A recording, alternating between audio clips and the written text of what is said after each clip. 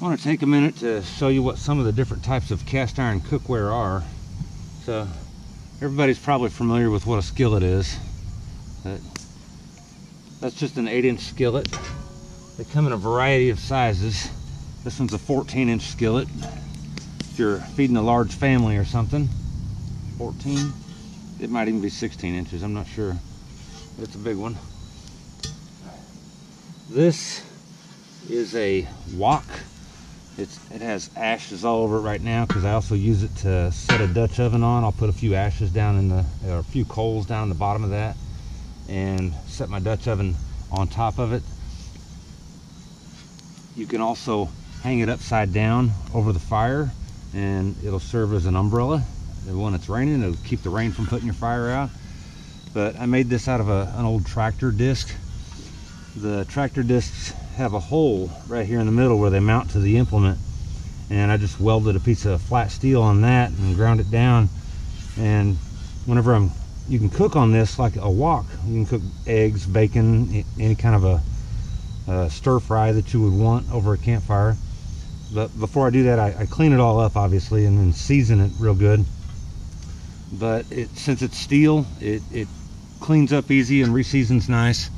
So I use it as just kind of a multi-purpose tool around the camp. A Dutch oven, a lot of people call a variety of things a Dutch oven, but this is actually a Dutch oven. So a Dutch oven has legs on the bottom of it, and it has a lip around the lid. So the legs on the bottom are so that you can set it down. Set it here on this. You can set it down and it stands up, so you can get coals underneath it and cook from the bottom. And the lip on top is so you can stack coals on top of it and they don't fall off. So that's an actual Dutch oven. On the inside of it, it's got a concave lid. You can actually flip this over and set it on a grill or something on the fire, and you can cook on this surface here if you season it up real nice. You can hang it from a fire, from a set of uprights over a fire, and actually cook stews and stuff in it. Its main purpose though is for baking. You can bake biscuits and bread. I've even baked chocolate chip cookies in it before. So there's a lot of things you can do with a nice Dutch oven. Now, some things that some people confuse as a Dutch oven is this right here.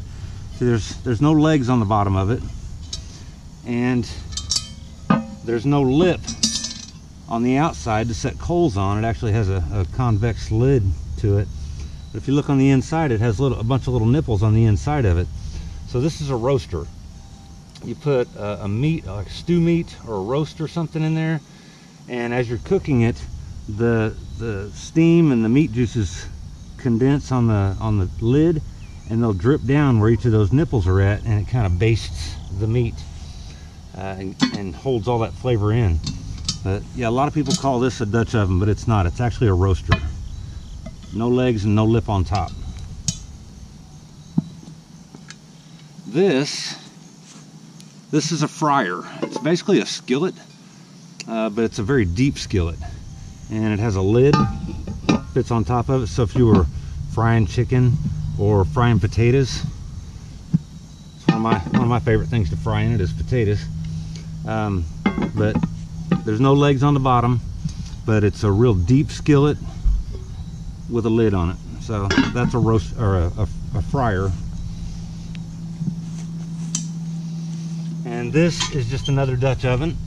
It's just a very large Dutch oven. It's a 20-quart Dutch oven. Has the same